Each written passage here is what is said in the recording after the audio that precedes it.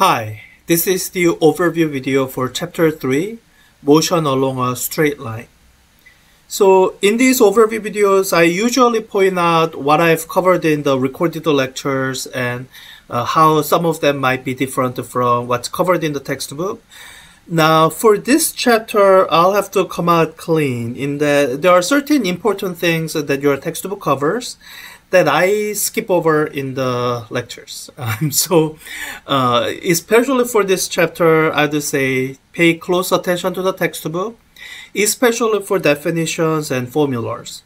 In the lectures, you are going to hear me talk about some of the conceptually important things and give some concrete examples of problem solving. But there are some gaps in the recorded lectures, so let me point it out in this video so that there will be no more gaps. So section 3.1, which covers the definition of position and average velocity, is one such topic that that the lectures skip over. I don't ever define position because to a point, I guess the idea of what a position is, that's intuitive. What will be important in this class is expressing position as a function of time or as a function of something else. So, but do read the section so that you have a sense of what's important as we define position. And there's the displacement. You will see me use displacement almost synonymously with the position. But there's a slight difference. Whenever we talk about displacement, we are talking about something that has moved, where the position has changed. Now, oftentimes you can set the position at the beginning, x at time equals 0 to be 0, then position and displacement are the same. But I would say having the definitions correct is still important. So do read through it carefully. And finally, the average velocity is an important one. In fact, this the definition of average velocity, you will see that used in clever ways in a few times. So I mean, it's an intuitive. I think when you look at it, easy definition. Average velocity is the displacement divided by the time, delta x divided by delta t.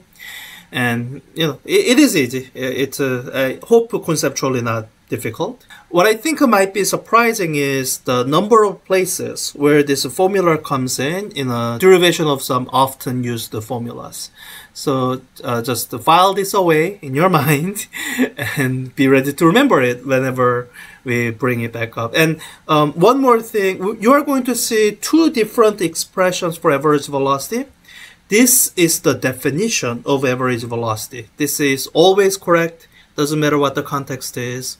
The second expression that you will see later is it's a formula for average velocity that will apply only under constant acceleration situations. But this is the definition. This particular expression is never not true.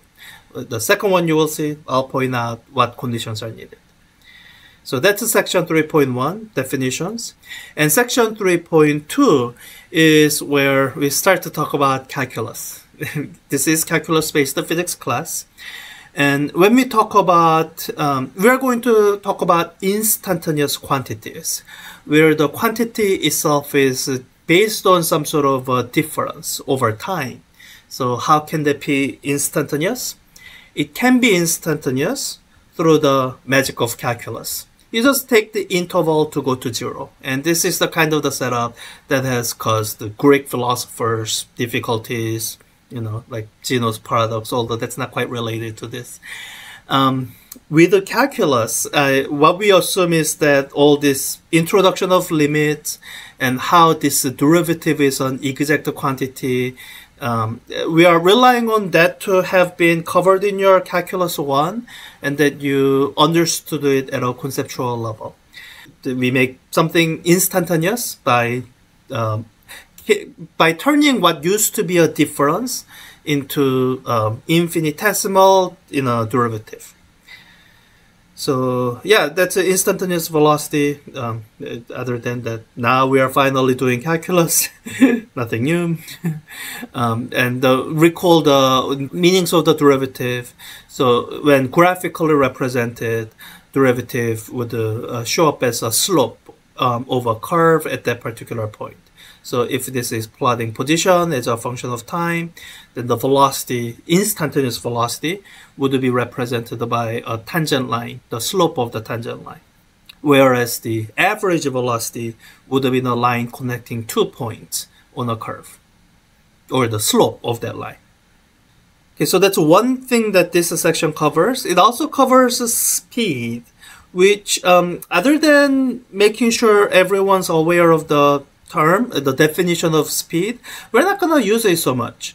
So as the textbook says, in everyday language, most people use the terms speed and velocity interchangeably in everyday language.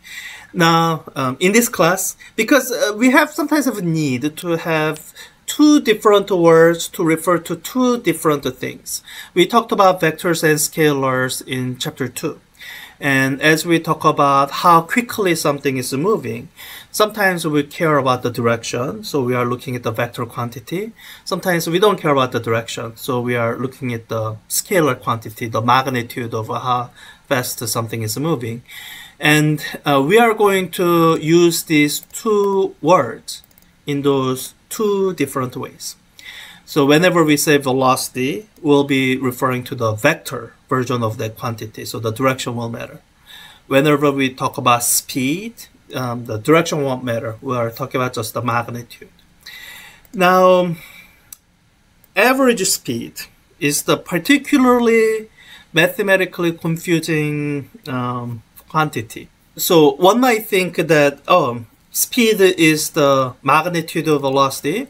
So average speed must be the magnitude of the average velocity. And as the textbook says, average speed is not necessarily the same as the magnitude of the average velocity. It comes down to when we define average speed this way, where it's a total distance per elapsed time. The total distance, that's not quite the same as the total displacement, especially when something's like, imagine something moving in a circle. The total distance of something moving in a circle one time would be the circumference. But total displacement of doing that once is 0. So long story short, I'm really going to stay away from using the word average speed in this class.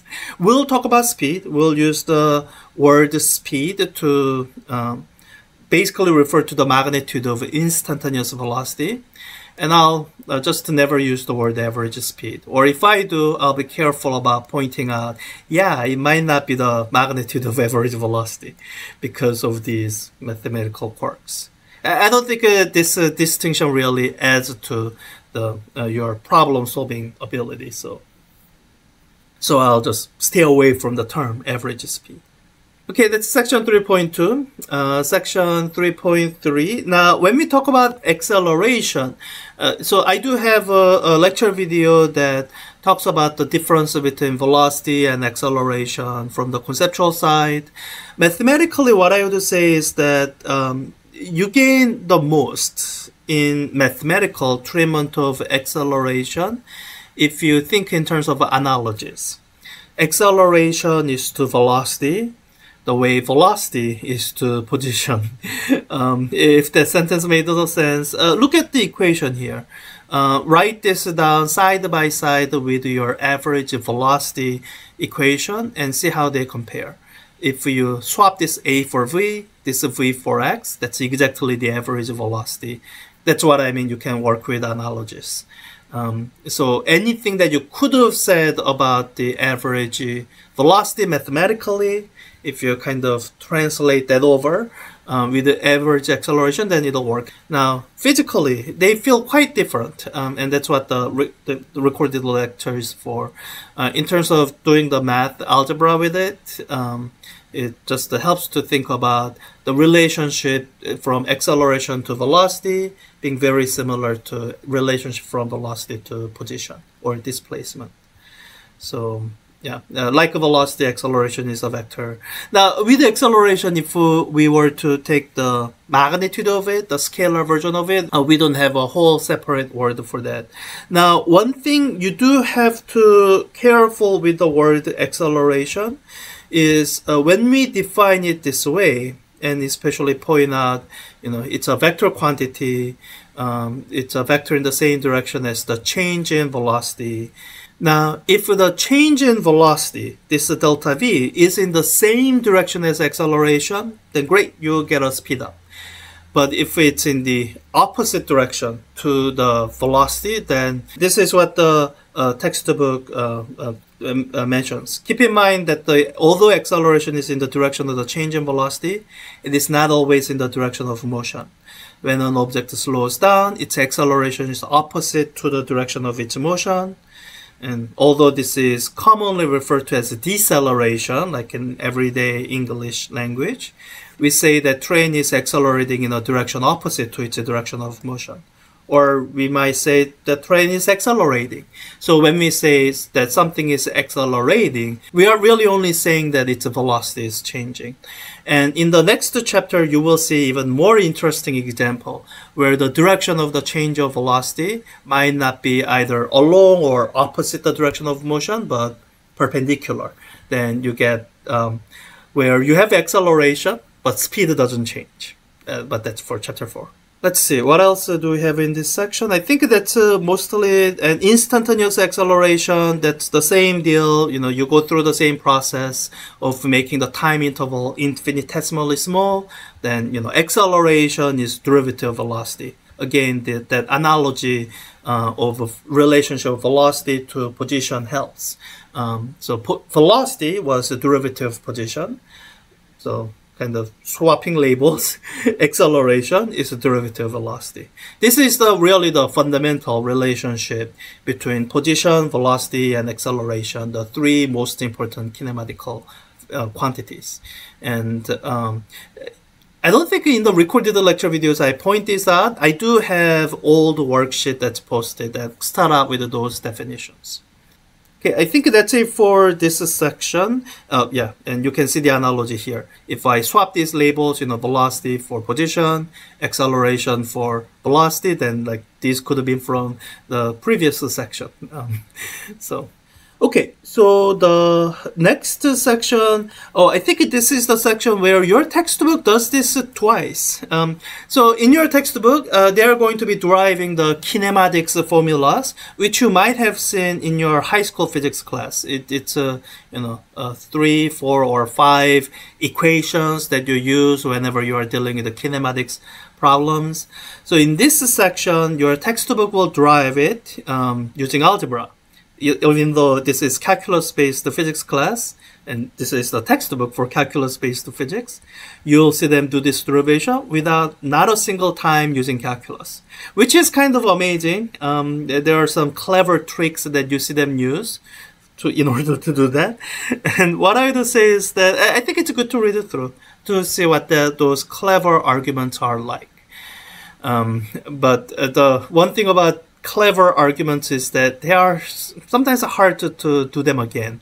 Like, if you read through this section once and then try to redrive all this stuff on your own, it wouldn't surprise me if you have difficulties doing that. I would have difficulties doing that. So, so the proper way to do this derivation that they do in section 3.4 would be to use calculus, and your textbook does do that. They do that in section 3.6. And you will see me do it again using the using calculus approach, but making the limits of integration explicit. You will see me do that in the lecture video, so do watch that. And what I do say is that the kinematics formulas that they derive, they are useful, and it's worth studying and even maybe memorizing them.